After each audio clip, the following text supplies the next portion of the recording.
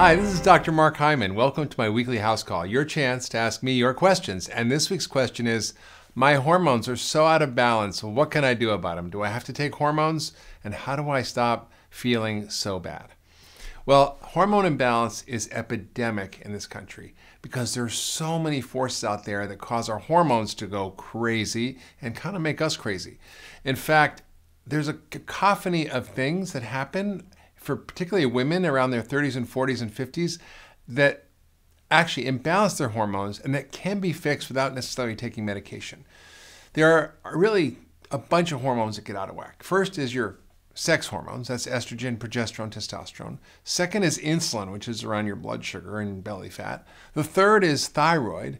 And the fourth is your adrenals, which respond to stress. So these all are dynamically interacting and all get out of balance. Today we're going to talk about your sex hormones. So why are they so important? Because they make women feel terrible. Women get PMS, they get fibroids, they get menstrual problems, they get heavy bleeding, they get perimenopause, they get menopause. I mean, it's really a lot of stuff. And the truth is that women don't have to suffer, that there are solutions to help women feel good and get balanced. And it's not because they're crazy that they feel so bad. And it's not just that they need to take hormone replacement, it's that they need to figure out the why. And that's what functional medicine does. As I always say, it figures out the why, not only the what. Not what disease do you have, but why do you have this imbalance? Why do you have this problem? And then you treat the underlying causes and the symptoms get better. So we see really an epidemic of these problems. 75% of women have some degree of PMS when they're menstruating. So many women suffer from menopause symptoms, whether it's fatigue or mental issues, cognitive issues, emotional issues, sleep deprivation, hot flashes, palpitations, joint pain, vaginal dryness, low sex drive. All these problems are fixable. They're not things you have to suffer through because you're a woman. Women get fibroids and heavy bleeding and painful menstrual cramps. Again, these are things that are not just a curse of being a woman. They're related to imbalances that you can actually fix. So what causes those imbalances? Let's review that, and then let's talk about what you can do to fix them. So the first thing is figuring out why. The biggest source of imbalances is our diet. What you eat affects your hormones. In fact, hormones are triggered by food, particularly bad food. If you eat a lot of sugar, you will increase insulin and you will produce more fat and you'll produce more belly fat and you'll produce more estrogen and you'll produce more testosterone if you're a woman, which can lead to acne and hair loss on your head and hair growth on your face. It's not good. And all that sugar and insulin promote imbalances in the sex hormones. So it's important to understand that flour and sugar or anything that turns to sugar in your body can lead to these hormone imbalances, and cutting those out can make a huge difference. Also, dairy is a big factor. Dairy has over 60 different hormones, and all of these can create imbalances in your sex hormones and lead to problems. Also, it's xenobiotics, which are pesticides and chemicals in our food that act like estrogens. So when you eat, for example, non-organic vegetables or animal products that have hormones in them, you're actually triggering your own hormones. You're triggering estrogen and you're triggering toxic effects of these hormones that actually can make you feel sick. So it's important to eat clean, to cut down on the sugar and flour and processed foods, to get rid of pesticides and chemicals by eating organic when you can, having sustainably raised animal products, and also filtering your water. Very simple strategies, but they make a big difference. Also, increasing certain foods that help balance your hormones. Flax seeds are a great one.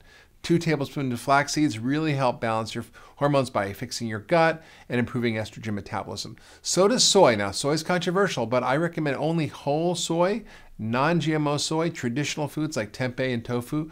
These are often thought to actually cause estrogen problems, but they actually are like a thermostat. They regulate it like a thermos, so they don't actually cause too much or too little. They balance your hormones. Also, cruciferous vegetables, which are powerful detoxifiers of abnormal estrogen and hormone metabolism. So these are great foods to use to support your body's hormone balance. In addition to what you eat, a whole foods, low sugar, high good fat diet, and by the way, your estrogen hormones come from good fats, and having the right balance of hormones depends on you eating good quality, healthy fats. But it's important to understand there's also supplements you can take. Fish oil, vitamin D, And the B vitamins in particular help balance estrogen metabolism. So getting a good multi, fish oil and vitamin E can go a long way, as well as calcium and magnesium for many women who are suffering from hormonal irregularities and menstrual imbalances. And then there's herbs, some great herbs we use in my practice. I share a lot of these in my program. In fact, I have a whole 10-day detox program for PMS, which talks about how to balance your hormones. And it's got all sorts of great ideas for what you can do and what you can take.